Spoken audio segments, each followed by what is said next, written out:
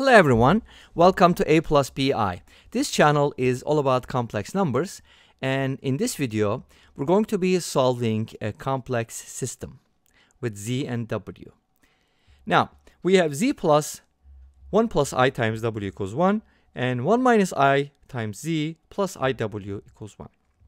So this is kind of like a linear system of equations, so we can use those same methods, right? Obviously, you could also replace z with a plus bi, which is the name of this channel, by the way, and w with c plus di, and then solve for a, b, c, d, but that would be really painful. I mean, I guess you can call that first method, and we can go ahead and just proceed with the second method. At least you get the idea. Okay, let me know how that goes if you ever tried. So I'm going to start with the second method because we already talked about the first method. So in the second method, I'm going to use substitution because substitution is awesome. And looking at these two equations, I noticed that z is very easy to isolate from the first equation. So I'm going to subtract 1 plus I times w from 1 to get z by itself. And then I'm going to substitute that into the second equation. That's how substitution works, right? Okay, great. Let's go ahead and do it. We're going to replace z with 1 minus 1 plus iw, and then multiply by 1 minus I, and then add iw to it, and that's going to equal 1. Now, these two equations are both equal to 1, so you could also set them equal to each other. Put the z's on one side and w's on the other side, and kind of get a proportion. I guess that could be the fourth method. I don't know, but that should probably work too. So anyways, this is equal to 1, because both equations are equal to that. And let's go ahead and simplify this a little bit. And while simplifying, be careful. Multiply the 1 minus I by 1 as a quantity, so it's going to be 1 minus I. And then multiply it by 1 plus I. Remember, those are conjugates. When you multiply two complex conjugates, you get sum of two squares. Remember that? That's always a real number.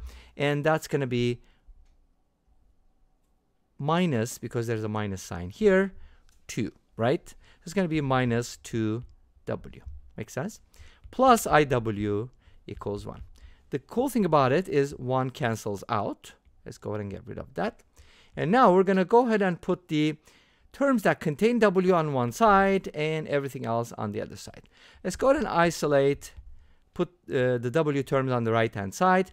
So it's kind of like 2w minus iw. And then we can go ahead and factor out w here and write it as w times 2 minus I equals negative I. Since we're trying to solve for w, we should divide both sides by 2 minus I. Let's go ahead and do it. And to be able to complete this division problem, we need to use conjugates. So, in other words, w equals negative I over 2 minus I. Let's go ahead and now multiply this by 2 plus I over 2 plus I, which is 1, by the way.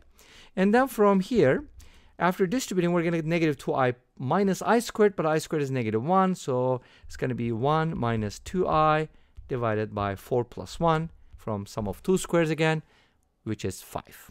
So that's the value for w. What is z, right? Well, you can either plug w into one of these equations, doesn't matter, or just use this formula. I find this easier. Z can be written as 1 minus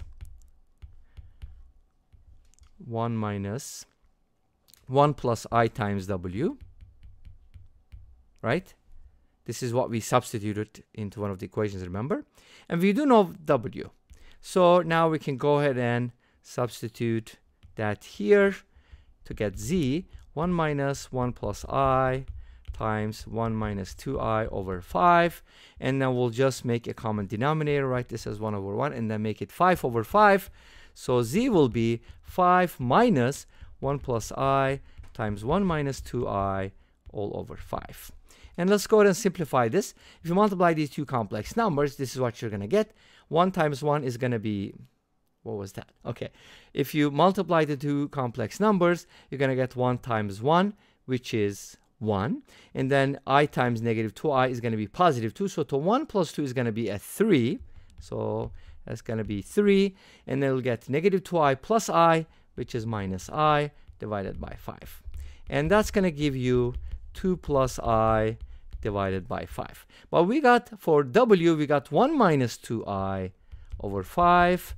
So that's going to be our solution, ordered pair, or whatever you want to call that. Okay, so those are going to be the z and w values. Since this is a linear system, we only have one pair of values. Make sense? Okay, let's go ahead and take a look at the third method. Remember, the first one was kind of a little painful, replacing z with a plus bi and w with c plus di. So this is the third method. And for my third method, let me rewrite the equations. I have 1 minus I times z plus iw equals 1.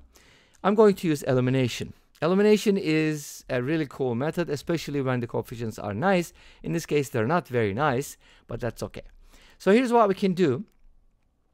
I think getting rid of the w is going to be harder because z, notice that z has a coefficient of 1 here. So what I can do is I can multiply z by the opposite of 1 minus I, which is I minus 1. Okay, let's go ahead and multiply this first equation, not the second, by I minus 1. Everywhere, of course, don't forget that, right? Let's go ahead and do it. We're going to get z times I minus 1 plus I minus 1 times 1 plus I. So how do you multiply those two things? I would probably just put a minus sign here to negate it and write it as minus 1 plus I times 1 minus I, which is going to give me a 2. I can also write it this way if you want. Okay, and then that'll be I minus 1. And the second equation is just going to have z times 1 minus I. By the way, these two are opposites, so they're going to cancel out. Plus iw equals 1. Awesome. So these two cancel out, and then we end up with something for w. Let's see. Remember, this is going to be 1 plus I and 1 minus I. That's going to give you a 2. So we're going to get negative 2w equals I minus 1, and iw equals 1. If you add these equations now, one is going to cancel out, and we're going to end up with the same thing. I minus 2 times w equals I, and then you can just say w equals I over I minus 2. But notice that the conjugate for I minus 2 is not I plus 2. You're supposed to change the complex or the imaginary part. So it's better to write it as negative I over 2 minus I. That way you can quickly realize, oh, okay, I'm supposed to multiply by 2 plus I. So don't be afraid to change the numerator and denominator, whatever works for you. And then we're going to get the exact same answers from here. W is just going to be negative 2i minus I squared, which is 1 minus 2i. And at the bottom, we're going to have 5. And then by substitution, let's go ahead and cheat. Z is going to be 2 plus I. We already did that, right? Over 5. And that brings us to the end of this video. Thank you for watching. I hope you enjoyed it. Please let me know. Don't forget to comment, like, and subscribe. I'll see you next time with another video. Until then, be safe, take care, and bye-bye.